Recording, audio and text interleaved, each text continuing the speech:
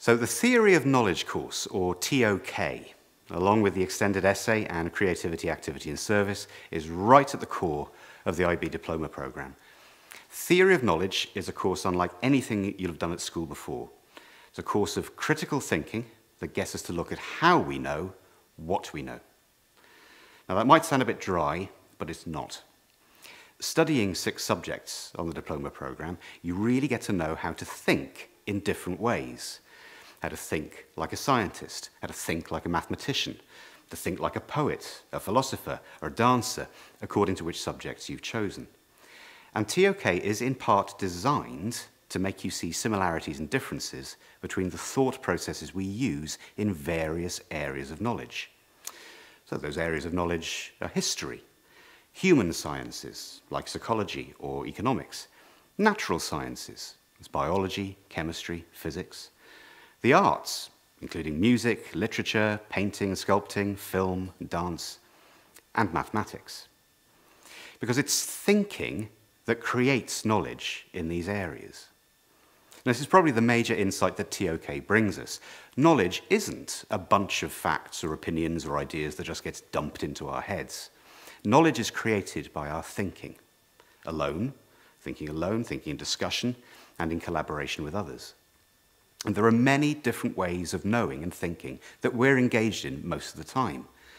So we use our reason to think, or our emotion, or our beliefs, or our memory, our intuition, those gut feelings or instincts, or of course the raw data that we get from our 5 senses. So there is that core theme running all the way through TOK about knowledge and the knower. But 2 other themes also get explored, depending on which teacher takes you for lessons. So you could look at knowledge and technology, how knowledge is turned into technology and vice versa. And you could think about something like maybe what would be the ethics of owning a robot helper if you treated that robot like a slave. There's a title of one very interesting recent book called Would You Date Someone Who Shouts at Alexa? So you can think about knowledge in that kind of way. Or you could look at knowledge and language. Which comes first, knowledge or language? Do we know something and then give a label to it? Or does the label, the word we use, change our knowledge? Does language mainly describe the world, or does it rather create it for us? Or you could look at knowledge and politics. So what kind of expert knowledge is really necessary for politics? A lot of politicians trained as lawyers. Would it be better if they trained as scientists, for example? And which plays the greatest role in voters' decisions? So when you get to vote before very long, is it your reason, your emotion, or your belief?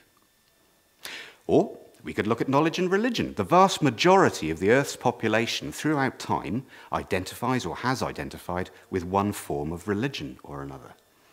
And much of our art, many of our customs, laws, and our language have religious origins. Now, we might think, is religion destined to fade into history? Or is it an indivisible aspect of human thought? For example, are religion and science, as areas of knowledge, incompatible? And then lastly, we could look at knowledge and indigenous societies. So indigenous societies, peoples who have been in countries before the idea of countries even existed. And these societies are often persecuted and suppressed by colonial powers. They've existed since before recorded history. How might we learn from ancient or traditional ways of knowing and bodies of knowledge? How, in fact, are indigenous knowledge systems being used right now in thinking about such issues as protecting natural habitats or even how to travel in space? Now, assessments. How are you assessed? It comes in 2 forms. First form of assessment in TOK is an exhibition put on by all students. It's a bit like a fair with tables and displays and so forth, with people walking around and asking questions, where each of you will present a short talk about 3 objects that you've chosen, and you'll argue a case for how we create knowledge in a particular sphere of life. That's a new assessment starting this year, so it should be pretty exciting. Then, near the end of the whole IB course, you have to write a coursework essay which answers one of 6 questions posed by the IB. Last year, for example, one question was, does it matter that a person's personal circumstances affect how seriously we take their knowledge. And then you think about that, you answer the question using your best arguments, which we teach you in these 2 years how to make, and giving examples from your own real-life experience. So, theory of knowledge is thinking about thinking and how we use different kinds of thinking to make different kinds of knowledge. So there's no escaping from hard thinking. But IBDP students almost always come round to appreciating the course's relevance to the learner profile, particularly in the way that TOK emphasizes the need for open-mindedness, balance, and critical inquiry. The course helps students appreciate the distinctiveness of their own chosen subjects even more, particularly as they gear up for going to university or apprenticeship.